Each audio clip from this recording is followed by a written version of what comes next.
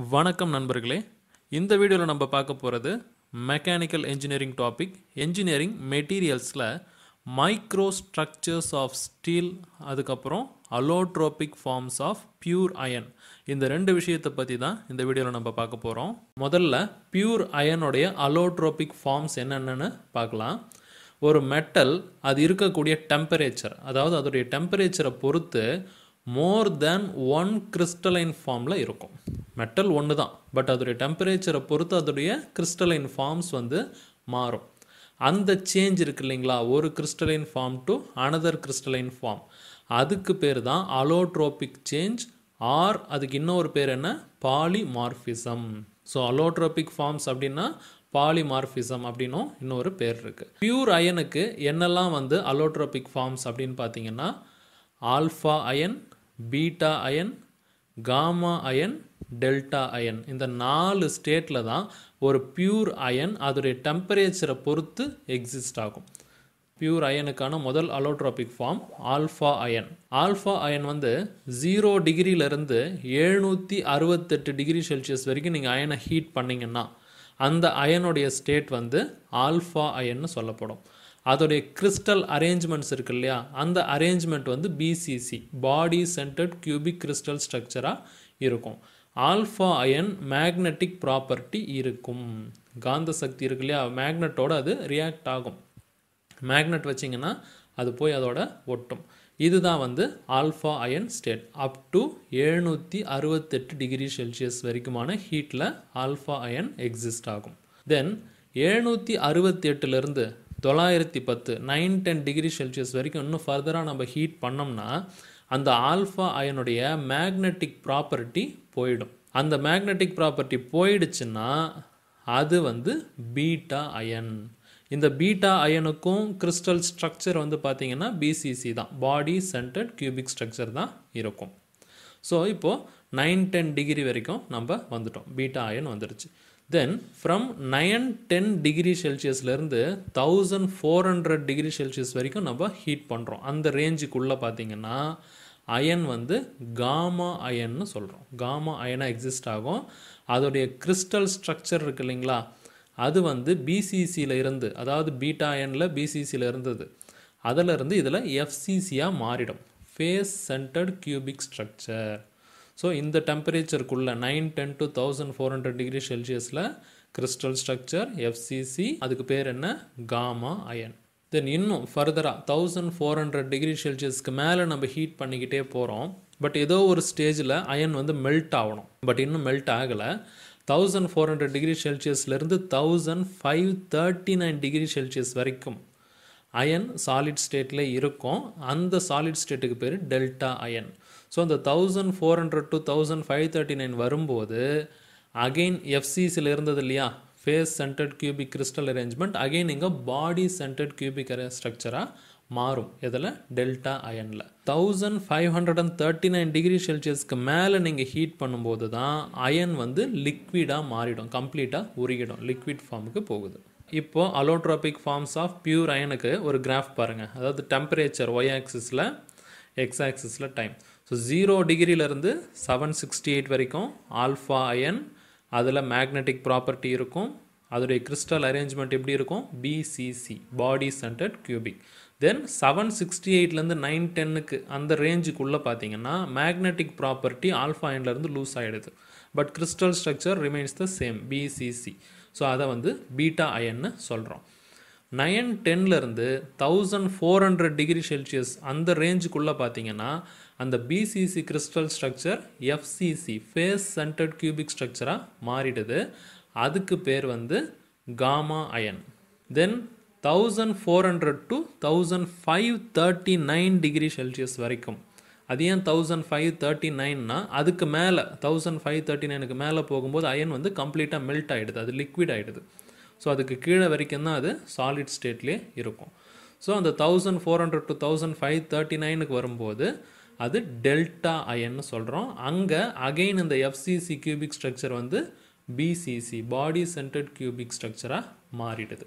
So இதெல்லாம் தான் allotropic forms of pure iron, அதாவது பாலிமார்பிசம் ஆஃப் பியூர் அயன்.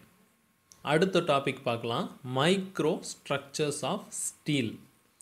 இந்த மைக்ரோ ஸ்ட்ரக்சர்ஸை மைக்ரோ கான்ஸ்டிடியூவன்ட்ஸ்னு சொல்லுவாங்க. அதாவது மைக்ரோ கான்ஸ்டிடியூவன்ட்ஸ் ஆஃப் ஸ்டீல். ஒரு ஸ்ட்ரக்சரையும் ஒரு தனி பொருளாகவும் நம்ம இமேஜின் பண்ணுறது உண்டு. முதல்ல ஸ்டீல்னால் என்னென்னு பாருங்கள். ஸ்டீல் அண்டு கேஸ்ட் அயன், இந்த ரெண்டுமே அயன் அண்டு கார்பன் ரெண்டும் மிக்ஸ் ஆன ஒரு அலாய். பியூர் அயனோட கார்பன் மிக்ஸ் ஆகும்போது தான் நமக்கு ஸ்டீலோ கேஸ்ட் அயனோ கிடைக்குது. பட் எப்போ அது ஸ்டீல் எப்போ அது கேஸ்ட் அயன்னு பார்த்தீங்கன்னா, ஒரு அயன் கார்பன் அலாயில் கார்பனுடைய கண்டென்ட் அளவு வந்து அப் டு 2% வரைக்கும் தான் இருக்குன்னா அது ஸ்டீல். 2%க்குள்ளே தான் இருக்கணும், 2% தாண்டக்கூடாது. இதே கேஸ்ட் அயன் அப்படின்னா அந்த அலாயில் அயன் கார்பன் அலாயில் கார்பன் கண்டென்ட் மோர் தென் 2% இருக்கணும். கார்பன் கண்டென்ட் 2% தாண்டும் போது அது கேஸ்ட் அயன். இந்த கார்பன் கண்டென்ட் அப் டு 2% இருக்கு இல்லையா, அதுக்குள்ளேயே அந்த கார்பன் கண்டென்ட்டை பொறுத்து ஸ்டீல் வந்து 3 வெரைட்டியாக இருக்குது. முதல் வெரைட்டி ஹைப்போ யுடெக்டாய்டு ஸ்டீல். 0.008%லிருந்து 0.8% வரைக்கும் கார்பன் கண்டென்ட் இருந்தால் அது hypo யுடெக்டாய்டு steel. Second variety யுடெக்டாய்டு steel. எக்ஸாக்டாக கார்பன் கண்டென்ட் ஈக்குவல் டு 0.8%, அது வந்து யுடெக்டாய்டு steel. Then third variety hyper யுடெக்டாய்டு steel. அதாவது கார்பன் கண்டென்ட் 0.8%லிருந்து 2% வரைக்கும் கார்பன் கண்டென்ட் இருந்ததுன்னா அது ஹைப்பர் யுடெக்டாய்டு ஸ்டீல். இப்போ நம்ம மைக்ரோ ஸ்ட்ரக்சர்ஸ் ஆஃப் ஸ்டீல் என்னென்னு பார்ப்போம். இந்த மைக்ரோ ஸ்ட்ரக்சர்ஸ் எல்லாம் எப்படி ஃபார்ம் ஆகுதுன்னு பார்த்தீங்கன்னா, வேரியஸ் ஹீட் ட்ரீட்மெண்ட் ப்ராசஸ், அதாவது இந்த டெம்பரேச்சர் டிஃபரன்ஸ், இதெல்லாம் வச்சு தான் ஒரு ஸ்டேஜ்லையும் இந்த மைக்ரோ ஸ்ட்ரக்சர்ஸ் வந்து அந்த ஸ்டீலுக்குள்ளே அது ஃபார்ம் ஆகும். என்னெல்லாம் மைக்ரோ ஸ்ட்ரக்சர்ஸ் மேஜராக இருக்குதுன்னு பார்த்தீங்கன்னா, ஒன்று cementite, second one ferrite, third one austenite, fourth one பியர்லைட், fifth one மார்டன்சைட், sixth one Sorbite and Troosite, then seventh one Bainite, first one Cementite. எப்பயுமே ஸ்டீலில் கார்பன் வந்து ஒரு கார்பன் தனி காம்பவுண்டாக ப்ரெசென்ட் ஆகாது. கெமிக்கலி அது வந்து Fe3C அப்படிங்கிற ஒரு காம்பவுண்டாக தான் வந்து அது இருக்கும். இந்த கார்பைடு இருக்கு இல்லையா அந்த ஸ்டீலில், அதான் Fe3C, அந்த கார்பைடு தான் வந்து பார்த்திங்கன்னா சிமெண்டைட். இந்த சிமெண்டைட் காம்பவுண்ட் வந்து பார்த்திங்கன்னா வெரி ஹார்ட் அண்டு பிரிட்டில். எப்போ ஒரு காம்பனண்ட் ரொம்ப ஹார்டுன்னு சொல்கிறோமோ அப்போவே அது வந்து பிரிட்டிலாகவும் இருக்கும். அண்ட் இந்த சிமெண்டைட்டுடைய ஷேப் பார்த்திங்கன்னா ஸ்ட்ரக்சர்ஸ் வந்து தின் அண்டு நீடில் லைக் ஸ்ட்ரக்சர், ரொம்ப தின்னாக நீடில் மாதிரி இருக்கும். ஸோ அந்த சைடில் இமேஜில் பார்த்திங்கன்னா மேலே வந்து ஆஸ்டனைட்டோடைய ஸ்ட்ரக்சர், அதில் அந்த பிளாக் கலராக இடையில இருக்குது பாருங்கள், நல்லா திக்கான கோடு, அது வந்து சிமெண்டைட். அதே மாதிரி கீழே பாருங்கள் பியர்லைட்டோடைய ஒரு ஸ்ட்ரக்சர்லேயும் சிமெண்டைட் குறுக்க ஒரு லைன் மாதிரி போய்கிட்டு இருக்கு. ஸோ அந்த லைன் தான் வந்து Fe3Cன்ற compound. Then next micro structure of steel வந்து பார்த்திங்கன்னா ஃபெரைட். ஃபெரைட் அப்படிங்கிறது எதுக்கு கொடுக்கப்படுற நேம்னா, இன்கேஸ் நம்ம ஆல்ரெடி பியூர் அயனுடைய அலோட்ரோபிக் ஃபார்ம் பார்த்தோம். அந்த பாடி சென்டர்டு கியூபிக் அலோட்ரோப்ஸ் இருக்கு இல்லையா, alpha iron, beta iron, delta iron, இது 3 மட்டும்தான். So alpha delta, alpha mostly சொல்லும் போதே பீட்டாவும் கவர் ஆகிடும். ஸோ அந்த பிசிசியுடைய அலோட்ரோப்ஸ் அதுவாக இருக்கட்டும், இல்லைனா அந்த பிசிசியுடைய சாலிட் சொல்யூஷன்ஸ் எதுவாக இருந்தாலும் அதெல்லாம் வந்து ferrite. So body centred cubic structure இருக்கக்கூடிய அந்த அயன் காம்பனண்ட் எல்லாமே வந்து ஃபெரைட்டுக்குள்ளே சேருது. இதோடைய ஸ்ட்ரக்சர் வந்து பார்த்திங்கன்னா ரொம்ப திக்காக இருக்கும், ரவுண்டடாக இருக்கும். ஸோ அந்த இமேஜில் பாருங்கள் ஃபெரைட் வந்து பார்த்திங்கன்னா அந்த கேப் ஒயிட்டாக இருக்குது இல்லைங்களா, அது இந்த லைனாக இருக்கிறது கிடையாது, ஒயிட் கலராக பேச்சஸ் மாதிரி திக்காக ரவுண்டடாக அப்படியே பிளேட்ஸ் மாதிரி இருக்கும். இது வந்து ஃபெரைட். அடுத்தது third micro structure of steel என்னன்னு பார்த்தீங்கன்னா ஆஸ்டனைட். ஆஸ்டனைட் அப்படிங்கிறது solid solution of gamma iron and Fe3C. Gamma அயனும் Fe3C சிமெண்டைட்டும் மிக்ஸ் ஆன ஒரு சாலிட் சொல்யூஷன் தான் ஆஸ்டனைட்.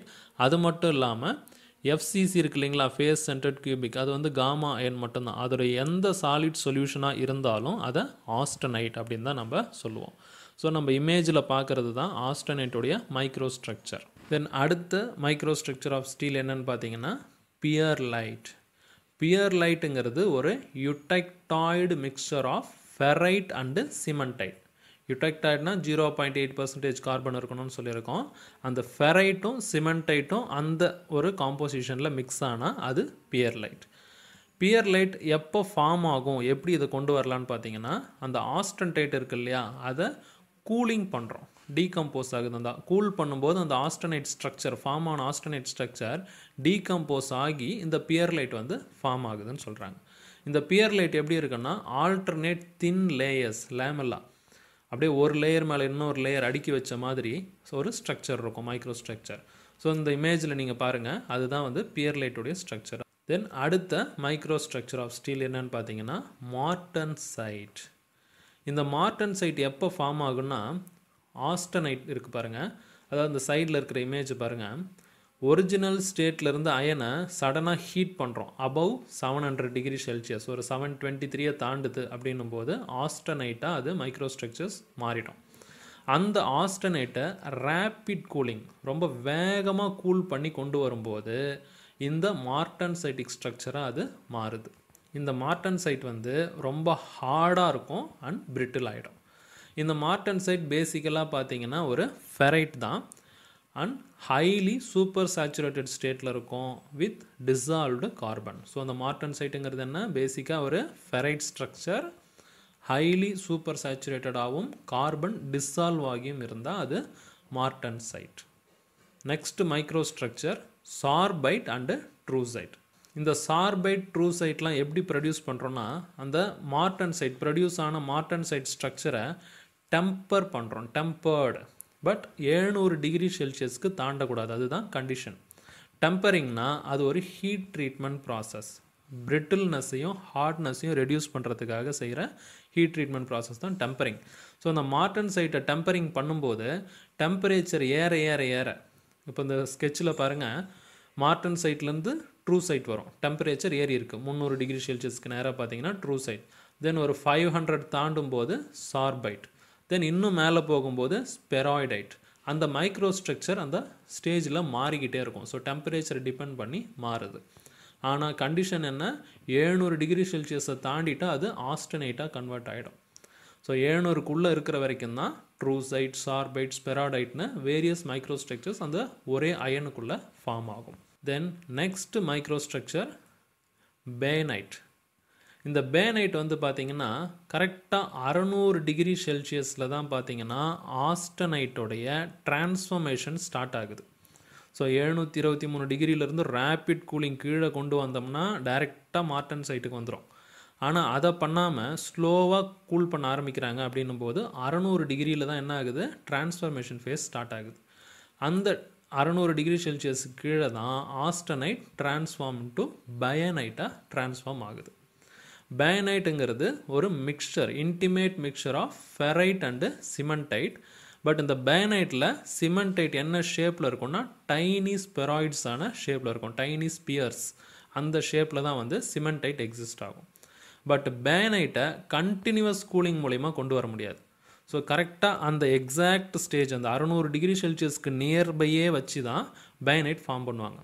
600 டிகிரி செல்சியஸுக்கு கீழே ரேப்பிடாக நீங்கள் கண்டினியூஸாக கூல் பண்ணிக்கிட்டே போனால் மார்டன்சைட்டிக் ஸ்ட்ரக்சர் ஃபார்ம் ஆகிடும். ஸோ அந்த 600 டிகிரி செல்சியஸ் கிட்ட ஆஸ்டனைட் கம்ப்ளீட்டாக பைனைட் ஸ்ட்ரக்சராக மாறணும். ஸோ அந்த பைனைட் மைக்ரோ ஸ்ட்ரக்சர் எப்படி கன்ஃபார்ம் பண்ணுறாங்க, ஸோ அந்த சிமெண்டைட் வந்து ஒரு டைனி ஸ்பெராய்ட்ஸாக ஸ்ட்ரக்சர்ஸ் மாறிடுச்சுன்னா பைனைட்டாக வந்துடுச்சு. ஸோ அது கம்ப்ளீட்டாக மாறின உடனே அதை என்ன பண்ணுவாங்க, குவென்ச்சிங் பண்ணி அந்த ஸ்டேஜில் அதை அப்படியே ரிஜிடாக எடுத்து வச்சுக்கிறாங்க. ஸோ இதுதான் பேனைட் மைக்ரோ ஸ்ட்ரக்சர் ஆஃப் ஸ்டீல். இப்போ வரைக்கும் நம்ம பார்த்த மைக்ரோ ஸ்ட்ரக்சர்ஸ் வச்சு அந்த ஸ்டீலுடைய 3 ஸ்டேஜஸ்க்கு என்னென்ன மைக்ரோ ஸ்ட்ரக்சர் இருக்குன்னு பார்த்தீங்கன்னா, ஹைப்போ யுடெக்டாய்டு ஸ்டீல் 0.008%லேருந்து 0.8% கார்பன் இருக்கிறது. மைக்ரோ ஸ்ட்ரக்சர்ஸ் பார்த்தீங்கன்னா ஃபெரைட்டும் பியர்லைட்டும் கம்பைன் ஆன மாதிரி இருக்கும். தென் செகண்ட் டைப் ஆஃப் ஸ்டீலில் யுடெக்டாய்டு ஸ்டீல், எக்ஸாக்டாக 0.8% கார்பன் இருக்கிற அந்த யுடெக்டாய்டு ஸ்டீலுடைய மைக்ரோ ஸ்ட்ரக்சர் பியர்லைட். தென் ஹைப்பர் யுடெக்டாய்டு ஸ்டீல் 0.8லேருந்து 2% கார்பன் இருக்கிற ஸ்டீல்ஸ் பார்த்தீங்கன்னா பியர்லைட் அண்டு சிமெண்டைட் மைக்ரோ ஸ்ட்ரக்சர் கம்பைனான ஒரு ஸ்ட்ரக்சரில் இருக்கும். இதெல்லாம் தான் ஸ்டீலுடைய மைக்ரோ ஸ்ட்ரக்சர்ஸ் ஆர் மைக்ரோ கான்ஸ்டிடியூவன்ட்ஸ்னு சொல்கிறோம். இந்த வீடியோ உங்களுக்கு பிடிச்சிருந்தா உங்கள் நண்பர்களுக்கு ஷேர் பண்ணுங்கள். மறக்காமல் என்னுடைய சேனலுக்கு சப்ஸ்கிரைப் பண்ணி உங்கள் சப்போர்ட்டை கொடுங்க.